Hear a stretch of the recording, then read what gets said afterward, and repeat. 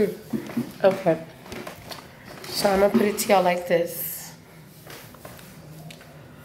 Um, when I tell y'all that I feel like I'm real, like I'm a real ass bitch type shit. I keep it real, and I'm not gonna play about what I have to say. It comes from the heart. It comes from me. You know, like straight up. Like there is nothing. I feel like I'm the type of person that there's not a subject that I can't touch, and if I can't touch it off the dome, like knowledge-wise, experience-wise,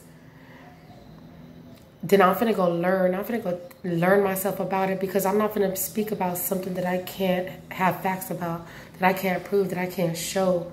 You know what I'm saying? Well, let's just say that my shit were to go viral, were to go pop, were to fucking, you know what I'm saying? Now I got my YouTube channel. I'm a YouTube person. You know what I'm saying? I'm a YouTuber or whatever. You know what I'm saying? That's not my goal. Like I said, I'm not about none of that. I'm about, like I said, again, helping somebody.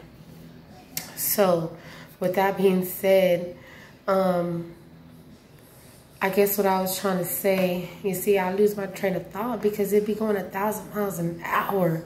I hate that shit. Let me just slow down a little bit, because when I tell y'all that I have such a passion, such a drive for what I have to say, because that's a lot. Every time I talk to somebody, people be like, you should be a motivational speaker. You should be this. You should be that. You should, you know what I'm saying? I've heard it all my life. But you know where I've heard it? In the penitentiary. From the teachers that I've had to extend my education with.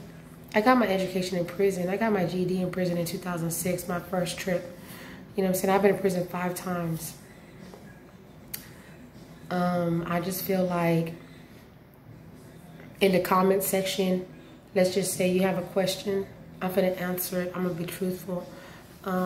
Let's just say you challenge me on there's not a subject she can't touch. Well, let's check it out. Let's, you know what I'm saying, whatever, you know what I'm saying. I just feel like at this point, I'm finna come up. I'm gonna explode in some kind of way.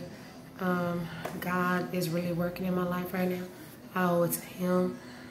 I'm telling y'all, put him first. He works miracles. When I say miracles, this house right here, I put the deposit on it. Me, my wife, my kids, we did. And we're loving it. This is our best life. Recovery is real.